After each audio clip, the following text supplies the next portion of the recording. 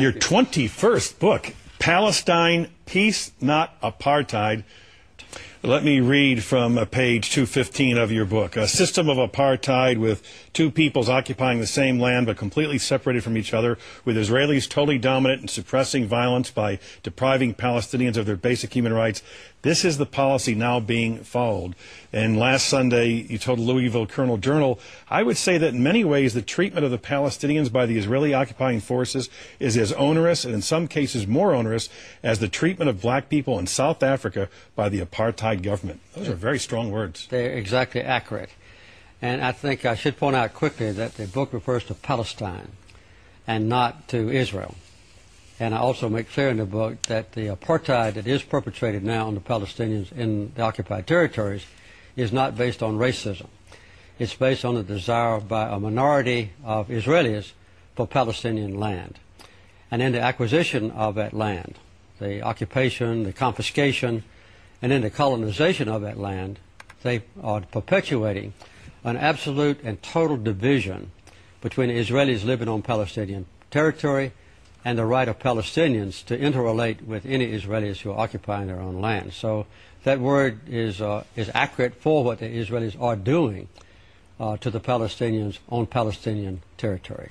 The Arabs that live in the occupied territories, which is not Israel's territory, but their own, are horribly abused. And I don't think anyone could go to the West Bank and Gaza or even to East Jerusalem and see what's happening now to the Palestinians that would disagree with my use of the word apartheid. As I read your book, this struck me, particularly from someone in political life.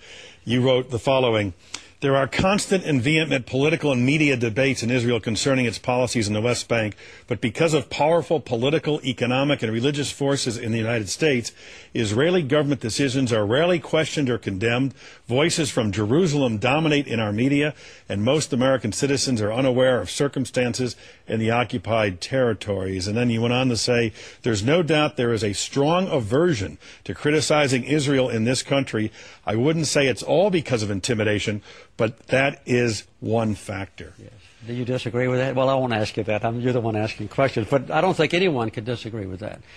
There are very few, if any, voices in the political realm of Washington or in the major news media who would raise the kind of issues that are raised in this book. Why?